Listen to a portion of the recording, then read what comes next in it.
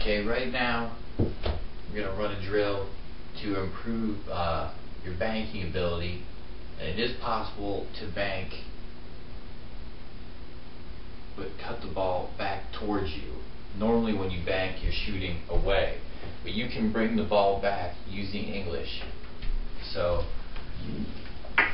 I'll keep setting up shots something like this, and then to make this shot you'll have to hit the ball with English, meaning left to right.